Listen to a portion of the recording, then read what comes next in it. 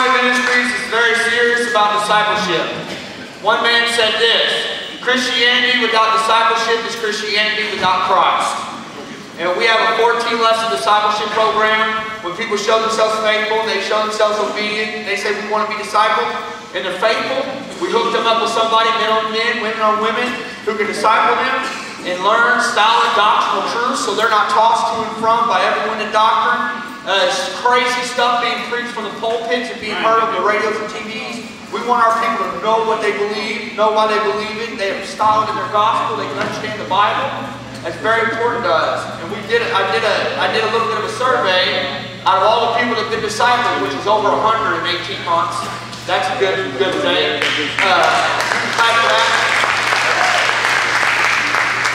90% of the people are still actively involved in the local church. So that says if you get discipled, there's probably 90% chance you'll stay in church. That's cool, right? And so I'm going to ask that, which one's hot? Where's Joe at? Joe gone? Joe, you hot? Okay, this one's hot. Okay, good. All right, I'm going to ask that Jerry Freeman and Rhonda Freeman come up here. Where are they at?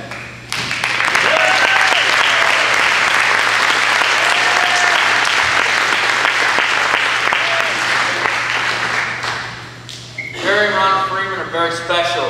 If you got free clothes back there, you can thank them because they have a huge part to do with free clothes.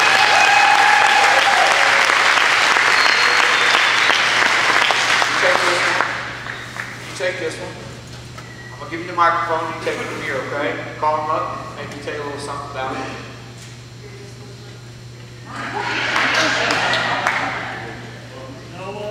Hey, hold it up here. Noah and Natasha, he's not here? Okay. She represents them both, their parents.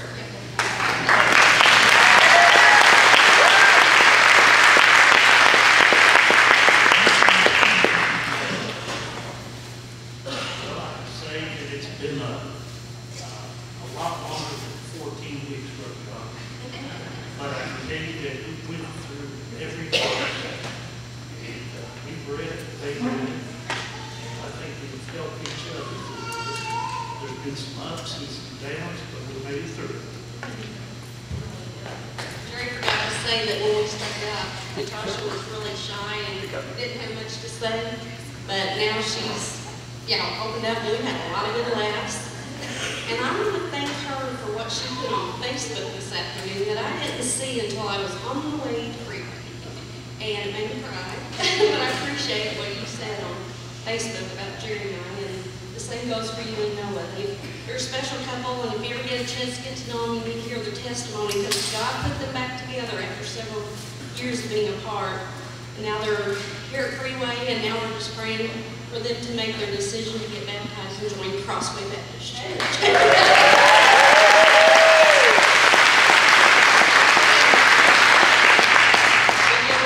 Noah's homesick tonight. But anyway, they did a great job, and it was great getting to know them.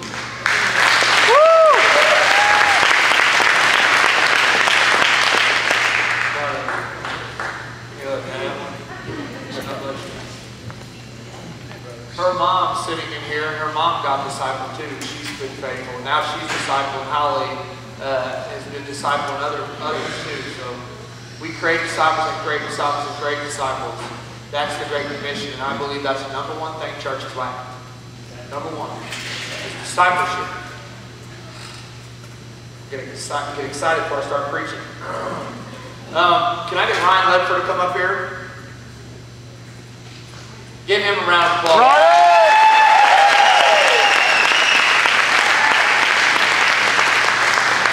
Ryan's been through a lot. He's been discipled, and now he's discipling others, and that's exactly what we want to do. I'm going to give him this and let him take it from here. Hold it up close to your mouth. To Josh Tolbert to come up.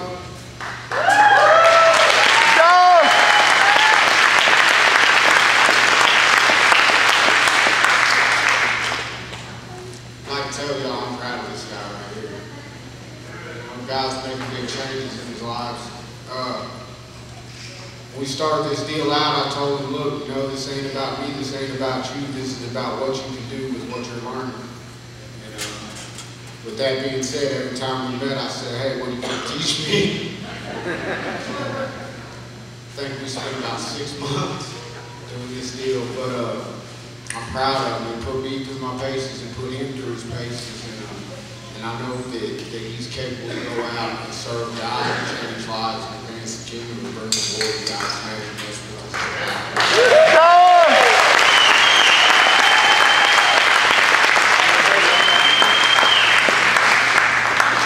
I'm proud of you too, brother. We'll need this anyway. All right, we're not done. Tonight we're going to preach about, we're going to learn about Exodus and the Passover and what really went on there. But before we do that, I got a special surprise. I got a testimony tonight for you guys. This is one that'll blow your socks off. And so I'm telling you right now, I would listen and pay attention to what this young man has to say. And he's nervous as all get out. So please have mercy on him, okay? Listen to him. Don't be distracted to him, because I really want this young man to give you what he's got. I'm proud of him. He serves in our church, one of our partner churches, Crossville Baptist Church. He serves here. He's a great man of God, and he's got a story to tell. So come on up here, Zach.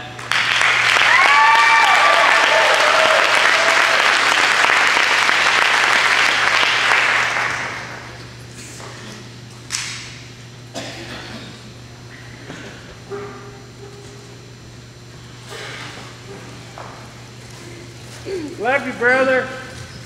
Love you, Jim. I'd like to start this off with a word of prayer, please. Dear Lord, just be with me, and I give my testimony, and help me get through this, because you know I'm nervous. Don't let me talk too fast, because I do that a lot. So you know what I have to say, Lord. Lord, if there's anybody here when I'm speaking, just let them hear this. Convict me, Lord. Speak to me, Lord. In Jesus' name I pray. Hi, my name is Zach Richard. Sorry.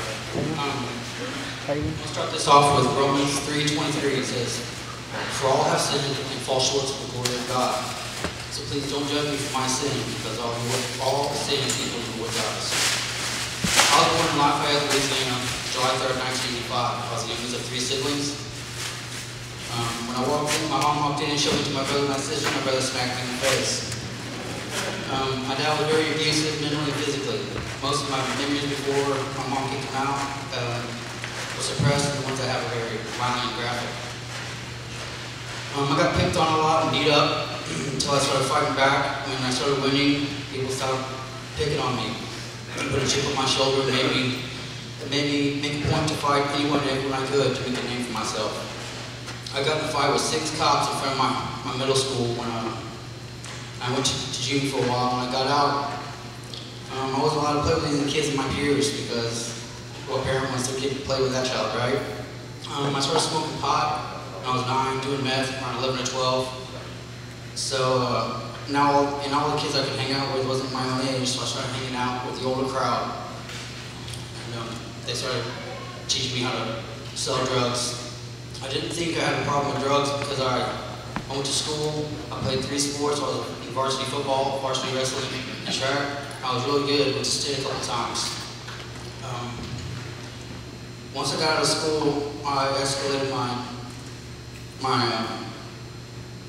bad behavior, basically. Using drugs, stealing, robbing, breaking injuries. I had a job the whole time, making really good money. So I did this just because I wanted to, and I thought nobody could stop me. Life went on like this for years. Things started getting worse and worse, from breaking injuries and robberies to turning into home invasions and robbing drug dealers. My fights escalated from street fights to beating people after death and hospitalizations, and shootings and stabbings. I was out of my mind. During this time, I went to jail several times for months at a time for fighting. One time, I had to spend $10,000 and several months in jail just to stay out of prison. I thought nothing could stop me, and boy was I wrong. On April 1st, 2008, about 30 cops, SWAT teams, a helicopter had Chestnut blocked off to arrest me. I was being charged with 3 counts of armed robbery and 3 counts of armed criminal action. I was looking at 3 Class A felonies, which carries 30 years. He's 3 unclassified felonies, which is a 3-year mandatory minimum. The best case scenario if I pled out was 12 and a half years flat time. I started going to church while I was in jail. A few months in, I begged God for forgiveness. And it was like a weight was lifted off my shoulders. And I really didn't care anymore what was going to happen to me. After $18,000 in attorney and lawyer fees and 10 and a half months, they set me free. I was doing good. I got my job back, staying clean, doing good. Then something happened to me. You know how John tells you always to stay away from relationships because it can make you relapse? Well, boom. I got in a relationship, and within 3 weeks, I was using again. I justified it by saying no one was getting hurt this time because it was just me using drugs. This went on for a while, and I had another crossroad. The ATF showed up at my job site questioning me about a murder case because my neighbor was severely beaten, broken bones, all of his guns stolen, and burned alive in his house. Due to my extensive violent background and criminal history, I was the prime suspect. Needless to say, I lost my job. A little while later, something amazing happened to me. My girlfriend got pregnant. I remember I was on the roof of an apartment building, when she called, and I almost fell off the roof, so I was so excited. It was time to clean up, and I told myself I was going to be a father. It's time to stop using drugs. I was still using drugs, but it wasn't as much as I used to use, so it was okay. I would quit when the baby got here. Then on April 29, 2012, at dawn, I delivered my precious baby girl in my bathroom before the ambulance got there. It changed my life forever. I slept one time since then, at September 5, 2012. I woke up and I was surrounded by cops. And lo and behold, I got 4 more assault charges on police officers. I remember feeling overwhelmed, which I know now was conviction from the Holy Spirit, that God was telling me, no more, my son, be still and listen. 1 Peter 5:8 says, be sober, be vigilant, because your adversary, the devil, walks about like a roaring lion, seeking whom he may devour. I was clean for about 1 year and 8 months, but I still felt empty inside, and something was missing. Then out of nowhere, my brother called me and said, hey, let's go to church. He was going to Crossway and Freeway. So I went with him. The first few times I didn't like it. I told him this ain't for me. But for some reason, I kept coming back. God got a hold of me, and I rededicated my life to him and told him I was all in this time. And that was a year ago last week. And since then, he has changed my life. He has changed my life and opened so many doors for me. I'm a single full-time father, raising this little girl. I cried.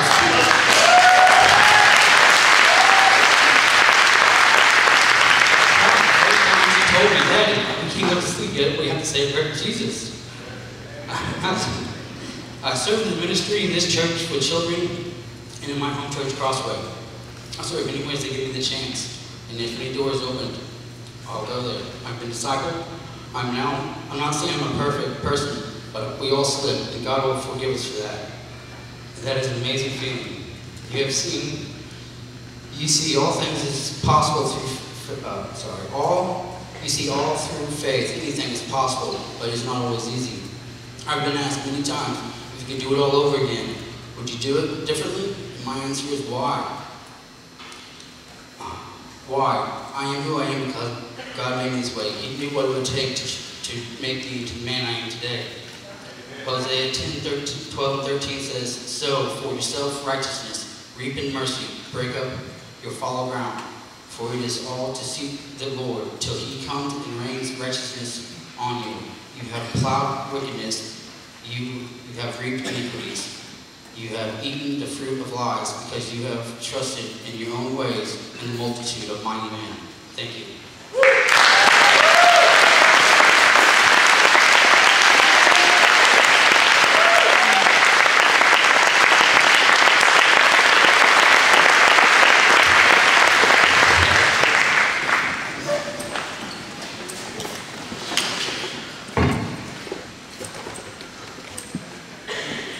Amen. Woo!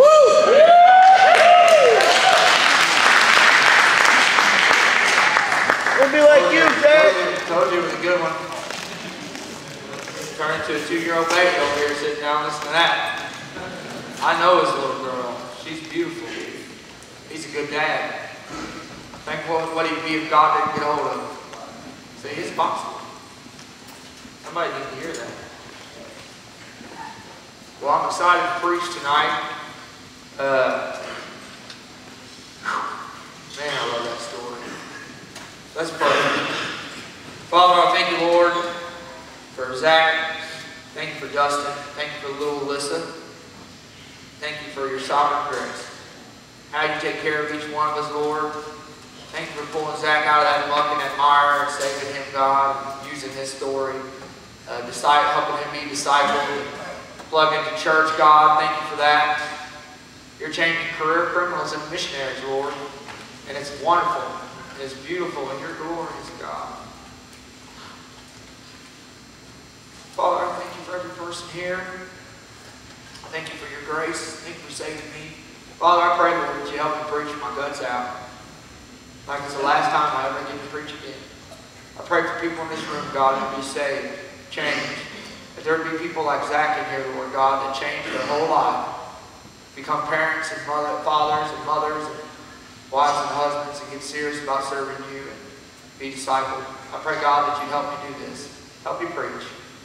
I need you, God. I need your Spirit to work, or it's useless. I pray for the people upstairs, the kids and the workers. Pray that you help to minister to the kids. Thank you for our youth. Thank you for Jonas. Work with them. We love you, Lord. In Jesus' name, amen. As you can see, there's altars on the floor. These 2 altars over here belong to everybody on the floor. Right there. At the very end of the night, I'll give an invitation. That's a time for you to respond to God. If God touched you, if God spoke to you, you know that you need to do business with Him, that's when you come. That altar that's hidden over here will be spread out. That altar belongs to Clarity. I want to say hello to Clarity Treatment. We love you guys.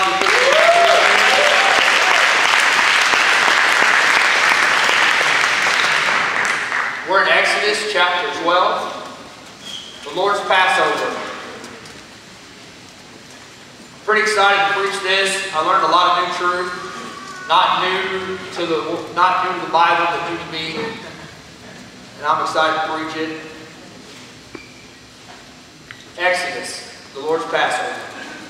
Alright, here we go. Exodus chapter 12, verse 21. If you got a freeway Bible, you can shout that page number. 48.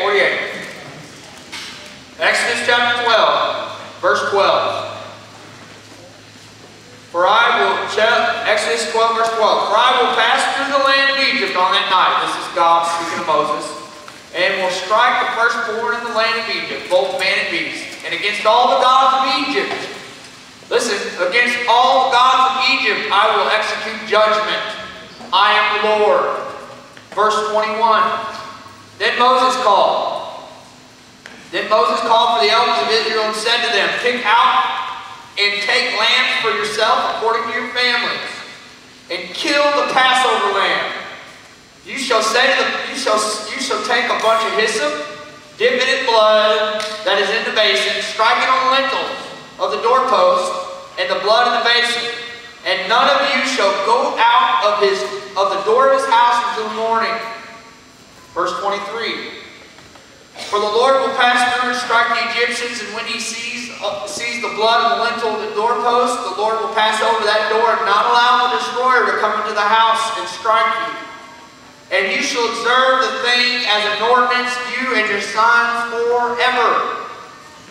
It will come to pass when you come into the land the Lord will give you, as he promised, that you shall keep this service. And it shall be when your children say to you, what do you mean by this service? That you say to them, it's the Passover sacrifice of the Lord, who passed over the houses of the children of Israel in Egypt, when he struck the Egyptians and delivered to our households. So the people bowed their heads and worshipped.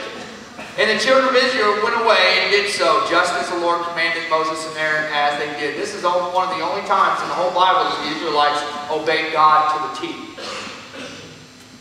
They were very disobedient. Verse 29. And it came to pass at midnight, the Lord struck all the firstborn in the land of Egypt, from the firstborn of the Pharaoh that sat on the throne, to the firstborn of the captive who was in the dungeon, to the firstborn of all the livestock. Verse 30. So Pharaoh rose that night, he and all his servants and the Egyptians, and there was a great cry in Egypt. There was not a house where there was not one dead.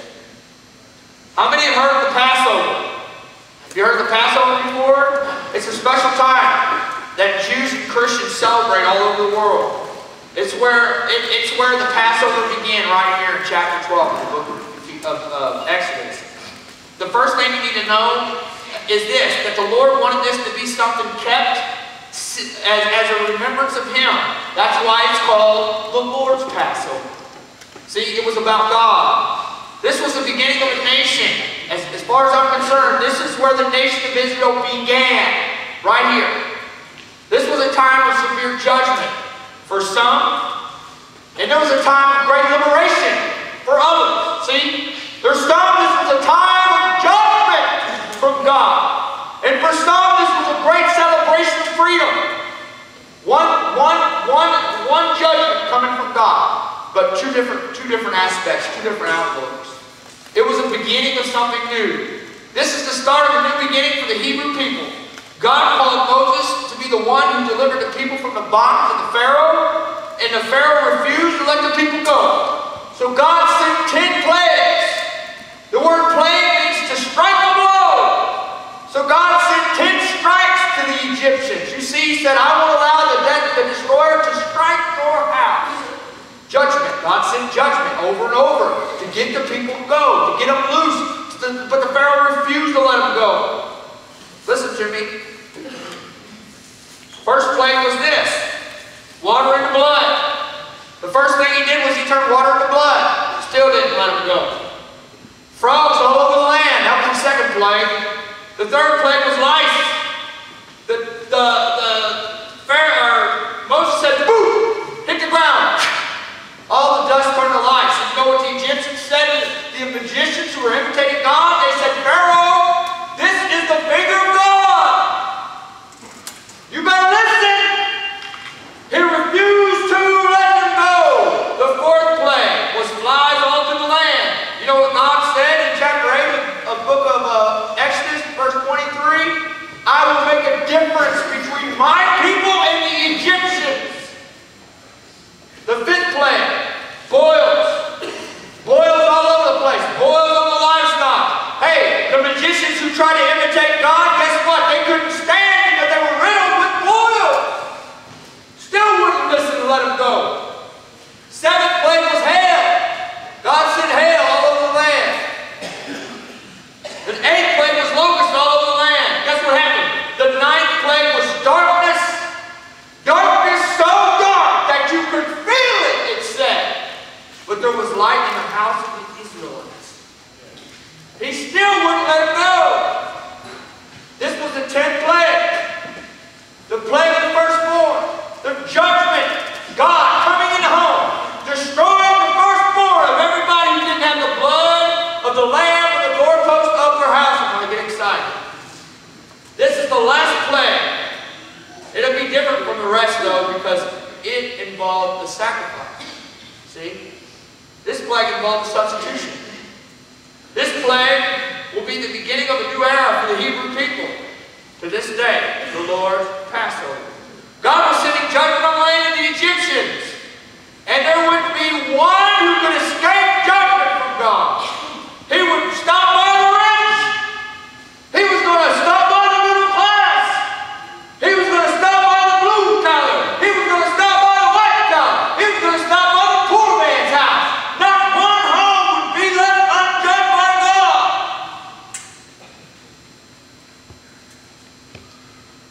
The first point I want to make is this. There had to be preparation for God's Passover. There had to be preparation for God's Passover. See? God provided a way to escape judgment from Him. God provided a substitution. God provided an innocent for the guilty, a lamb without fault. A lamb would have been taken, an innocent lamb, a perfect lamb, and brought into the house on the 10th day of Abib. The Israelites just had, God created a religious calendar for them, separate from everybody else. The 10th day that they would bring this lamb in the house, and they would keep it to the 14th day. On the 14th day at twilight, they'd take the lamb. It was innocent, it was spotless.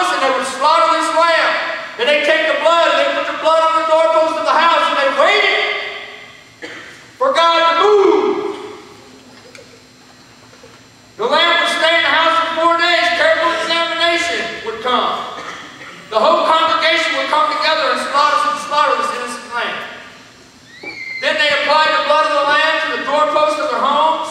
Not one person could step outside that house. God was coming with judgment. Nobody would slip through the cracks. Not one person would get away or left untouched. Not one home would be visible. Listen to me. God didn't provide 5 ways. God didn't provide 4 ways. God didn't provide 2 ways. God provided 1 way.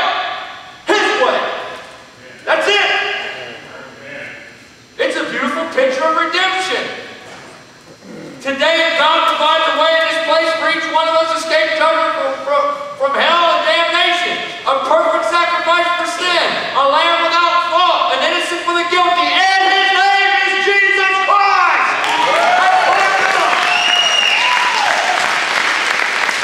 Just like the lamb had to be examined, find no fault, Jesus was examined at Passover, and the governor said, I find no fault in this man. He said, I wash my hands of this man's innocent blood. Guess who the sacrifice was? Guess who the innocent lamb was? John the Baptist seen Jesus come, and he said, make way the straight for, prepare the way of the Lord, because here comes the Lamb of God who takes away the sin of the world. That's Jesus Christ. That's God. Jesus was crucified at twilight just like the lamb. The lamb was killed when the whole congregation came together by commandment of God. And guess what? The whole congregation of Israel was together screaming out, crucify. You see that? Listen up. 2 Corinthians chapter 5 verse 21 says Jesus Christ knew no sin.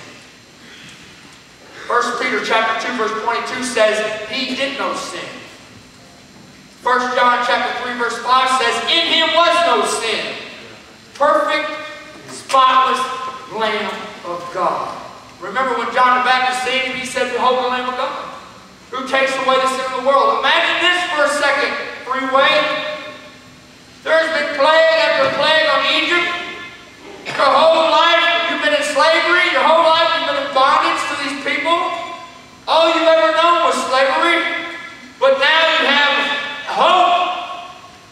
You have instructions from God to trust in a sacrifice. God provided. And you follow these instructions and you wait. God told them the destroyer would come to every single home. And they had to stay into their house until the morning time. Put yourself there. Hey! It must have been pretty tense. Pretty exciting. My question is this. Have you made preparation? Have you prepared for His coming? Are you ready for the judgment from God? Think of those who waited patiently. The blood of the Lamb still wet on the door.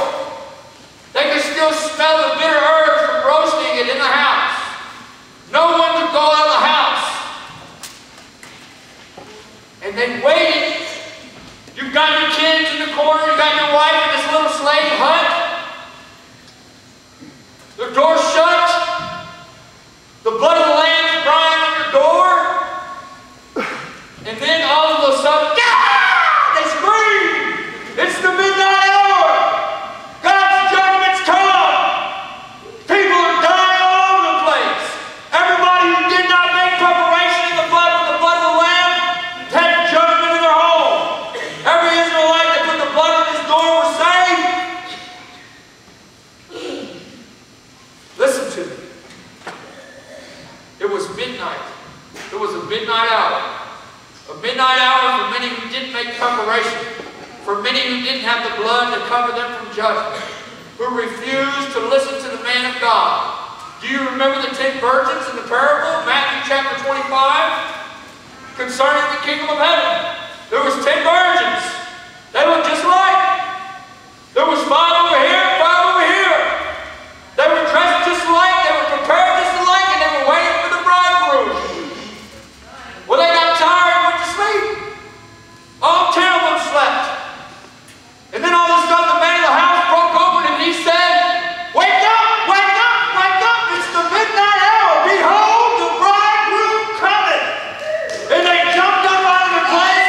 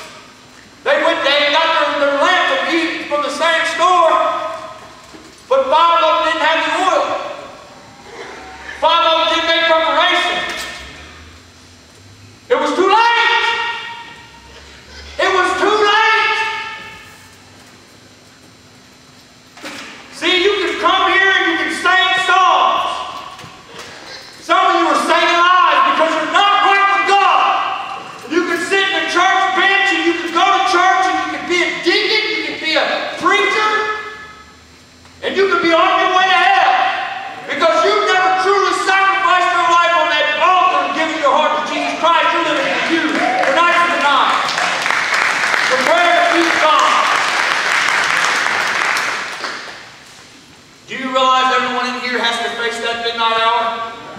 You have to face it, and I have to face it. Every one of us will be judged. Not one person in this room will slip through the crack. You say, I beat the dog case, you can't beat his case. You say, I see the judge and fool him, you won't fool that judge. I promise you, I can say tonight and testify standing here that I am a child of God. I accepted the blood-stained cross as my own. I made it personal, put myself up there, nailed it on the yoke feet to the cross, and I live for Jesus Christ. I live.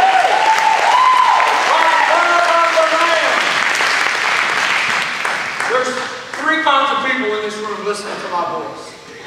There are those who are ready when he comes. There are those who think they're ready, but you know you're not. You're not ready. There's some in here that know they're not ready. For them it'll be too late. All over their building, there's three kinds of people hearing my voice. Which one are you? Do you remember how the Pharaoh responded to Moses when God warned him of the judgment? Do you remember? The first time the Pharaoh was warned, God had Moses go down when Pharaoh was doing his morning devotions to his God.